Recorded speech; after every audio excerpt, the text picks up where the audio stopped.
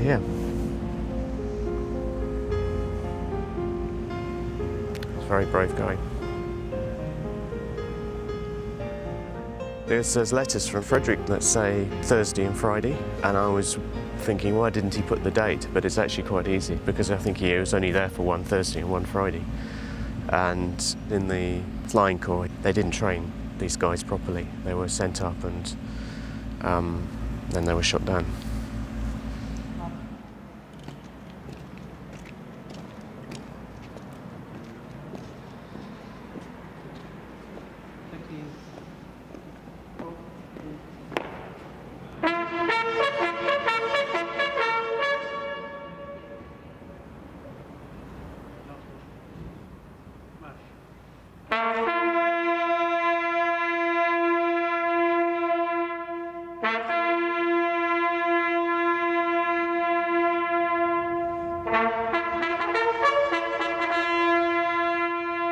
My mother had told me about her uncles, but only in passing, very briefly. They had been killed and it was a very bad situation. So we go to George's. I was in Ireland, in Dublin, and this book, which was rather strange, appeared in a bookshelf. I looked at it, and to my astonishment were her two uncles, and they were listed as having been killed in the First World War. Frederick was 22, killed on the 21st of August 1917. He was in the Royal Flying Corps, but he'd only been in it for a week. Royal Dublin Fusiliers. George was 19 when he was killed. He was killed on the ground on the 16th of August 1917. George is here. They were killed within 5 days of each other, and that got my attention. And this was before I was a filmmaker.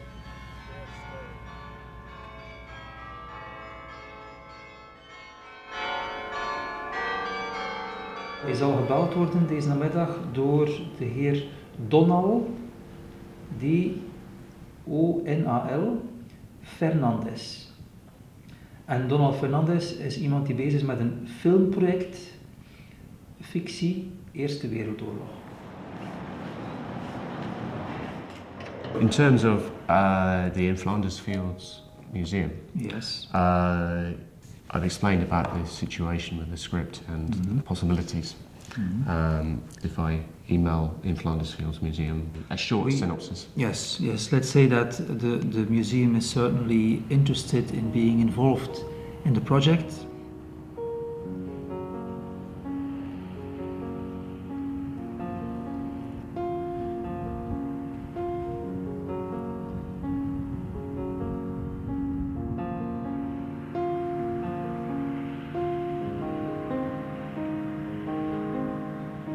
Last year, I've been told through my mother, who had 1 or 2 documents, and she said her brother had more. We don't even know how long they've been there, maybe 10, 20 years. And I actually found hundreds of documents, letters, and actually the whole lifetime of my 2 great uncles. Everything, from when they were babies, all the way up to when they died, till after they died, and it was all preserved. Most of it preserved perfectly, and it was like their mother obviously kept everything and wanted it to be remembered, I think.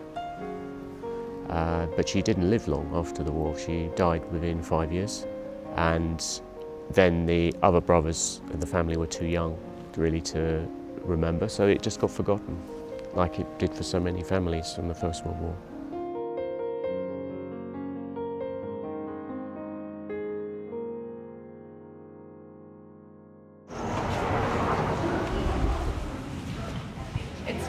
To meet Raoul, the guide? No, it's Dominic Dunduven. Then I thought, well, why not pick this idea up of my uncle's, because it's been in my head for some years. And then I really started to research. I've hurt my back yesterday evening, so I'm walking very difficultly. It's good to meet you. The younger brother was exposed to the heaviest use of mustard gas by the Germans against the British. One of the names for mustard gas is Yperite, because it's from Ypres, The association is so strong. What we have here is a whole month of yellow cross, which is mustard gas, and systematic night attacks on British positions, including targets in the rear, which actually means carpet bombing almost with artillery. Yeah. It's artillery shells. Yeah. I mean, nearly every soldier who was on the front in 1917 will have experienced gas in one way or the other. They will all have. Yeah, it's just a degree of intensity. Yes, that's the problem with gas, of course. It's and certainly with mustard gas, which would have been everywhere then. Reverse orientation. So this is no man's land. These are the German lines. It's just before the mustard gas was deployed, I think. This is like more or less the day before. George wrote in his own words that his exact phrase was, he felt pretty rotten. The effect on the mother devastated her to find out that her son was victim of chemical weapons, because this was the first she knew of it. Bearing in mind that she knew her son was in pain, but she didn't know how. So you had even that psychological terror of the unknown, which is maybe the thing about chemical weapons, which is the worst thing. That because the effects are so varied, so pernicious. It's the right area, right day. Yeah. 21st. 21st of August 17. Frenzenberg. And it gives you the original front line and no man's land, and also the strong points. And the starting line on the 16th was, because I think your 16th is when they... Here. Oh, that's fantastic. That's the original one. Covered. By then, your family members were killed. First one was killed on the 16th in the morning, so it would that be... here. So they did actually... if he was killed in action or... Killed in action. Yes. Yeah. He advanced something like 100 metres before he was shot. So this red line here is the ground zero for what I'm looking for, I guess. Yes. Yeah. George's unit was trying to take this objective. He was advancing in this direction, so it must have happened very close to this. It's either here or in that direction. In that direction. Yeah. And the bit work would have been heavily defended by the Germans. I mean, they would have had machine guns there. Yes, definitely. He was shot in the chest, so my guess is he was advancing and they just shot him. The open field. Yes, it's easy shot. Easy, yeah. Easy target. Yeah. It's a dry day and you can see what it's like, and if it had been raining continually for 3 weeks, he was expected to tiptoe from shell hole to shell hole. Against a multiple machine gun emplacement. No wonder he died. Now they are still sort of the present day Durham system, and even with that modern system, see what is happening now. Yes. After a few days of rain, fields can be completely flooded and farmers still can have a lot of problems. And they find, obviously, the munitions keep coming. Every spring, the moment the farmers start to work on their fields again, every now and then the farmer hears a cling on his tractor. He has touched something, metal on metal. And then the farmer says, "Oh my God, not again." So he has found an unexploded shell. He leaves it there, phones the bomb disposal squad. They come and collect those shells. And in spring we see them touring around daily, because every day someone will have found something. We still talk about tons and tons of unexploded ammo per year. Most of the shell that they find is conventional ammunition. But if they do find well, it would be phosgene or mustard gas, I guess. Yeah, indeed. In total we talk about 30 kinds of gases, mixtures of phosgene, whatever. But don't forget that all armies have used gas.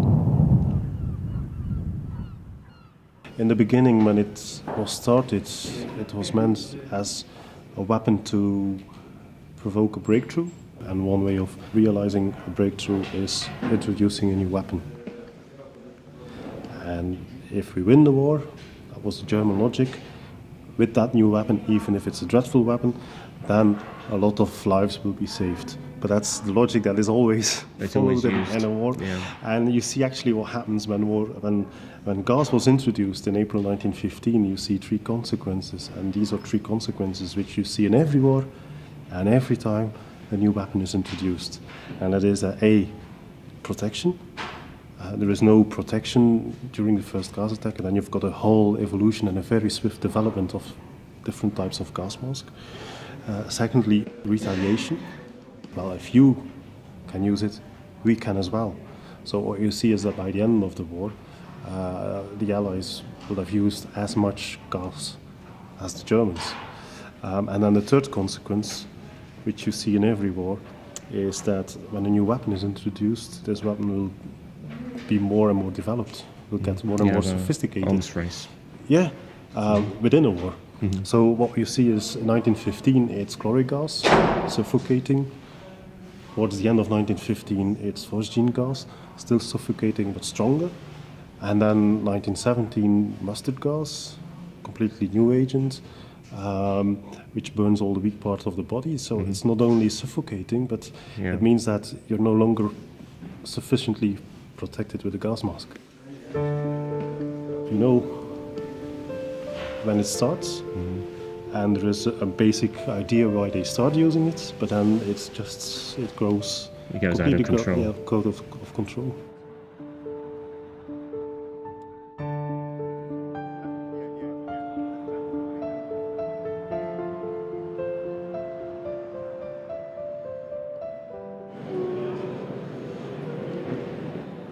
There was nothing to protect the civilians.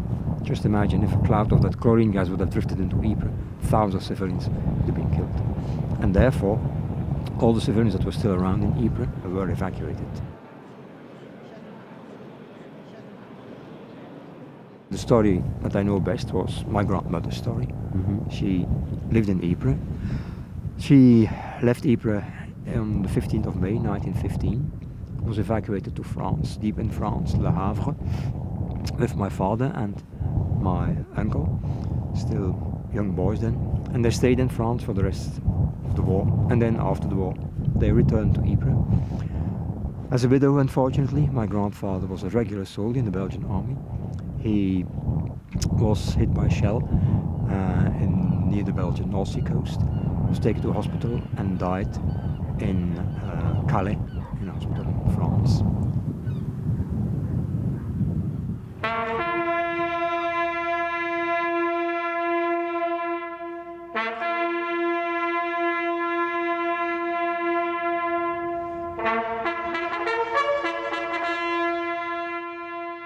This is something that I have never shown to anyone else.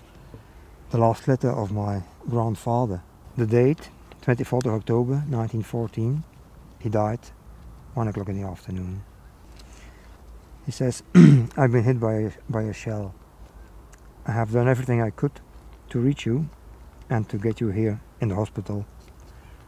I kiss you and also our kids. We will meet again in heaven.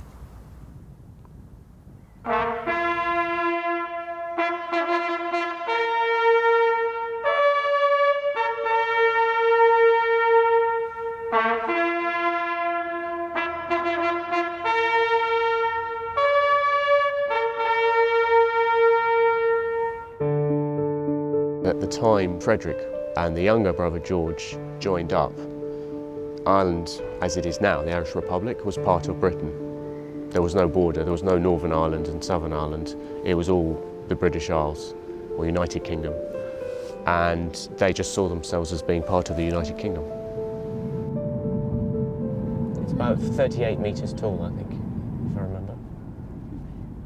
The stone is darker than the rest of the buildings.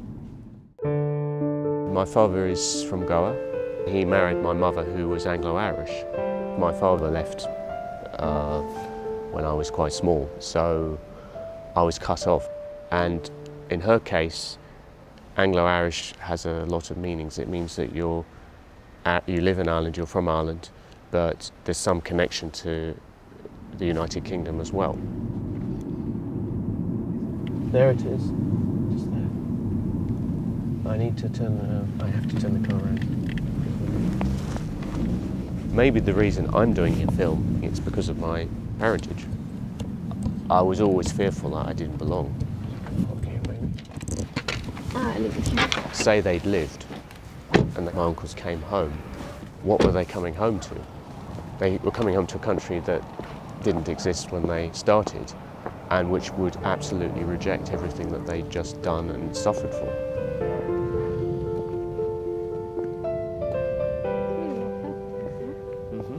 The new state of Ireland. They were ashamed of everything that the Irish regiments had done in the Great War because it was fighting under the British flag. Yes. This has got the record of every Irishman who was killed. They're all listed here by alphabetical order.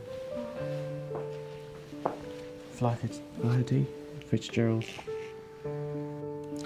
Falconer, George Stride, Second Lieutenant Royal Dublin Fusiliers, killed in action, Frenzenberg.